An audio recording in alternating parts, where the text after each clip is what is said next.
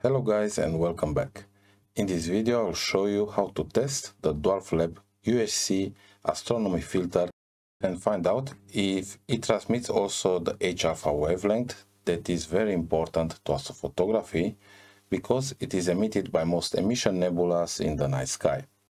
I decided to make this test because due to some fabrication errors, a low transmission rate at the H-alpha wavelength was reported for some of the filters from the first batch that was sent with the Dwarf II telescope. Before I will begin the filter test, I want to mention that this problem was taken seriously by Dwarf Lab and they took fast measures.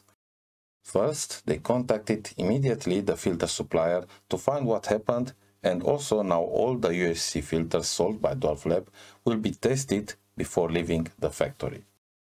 If you receive one of these defect filters, you can contact Dwarf Lab and you'll get a replacement as fast as possible.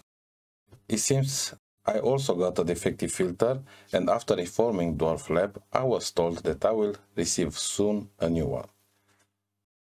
I think the filters received up to January 2023 may contain some of these defective filters. I also asked a friend that received the Dwarf II deluxe package in February.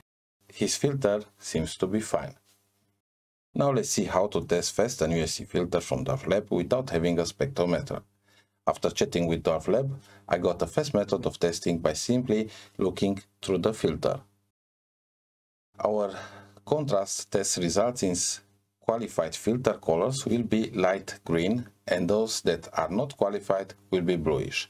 This was the message that Dwarf Lab sent me. This method is really fast and easy to perform.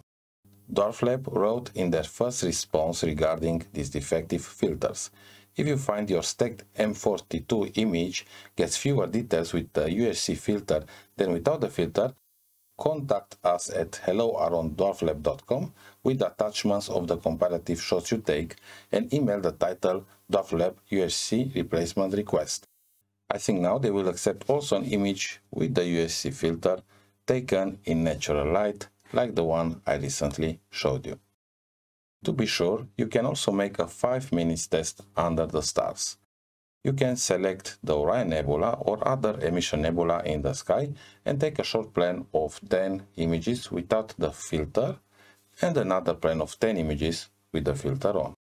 Then make a print screen on the phone with both images and compare or download them to the PC and make a side-by-side comparison.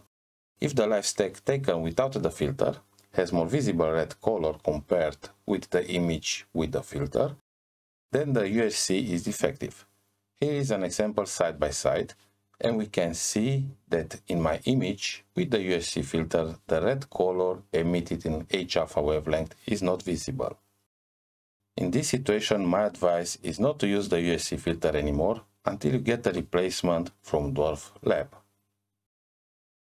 Conclusions. Do you still need to worry about getting a defective UHC filter? I would say no. Because, as I mentioned in the first part, Dwarf Lab was serious in resolving this issue. It will replace all defective filters that were sent, and now all the filters that will be produced by their supplier will be also verified before leaving the factory. Having some filter problems in the beta testing period that were resolved shows that Dwarf Lab is serious about customer service. Making also the fast updates and improvements of this product, I believe Dwarf Lab keeps its promise of delivering a great product for the price. If you do have any questions, please leave them in the comments below.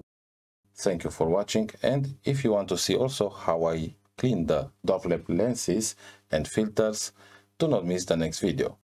I'll see you soon, and till next time, clear sky.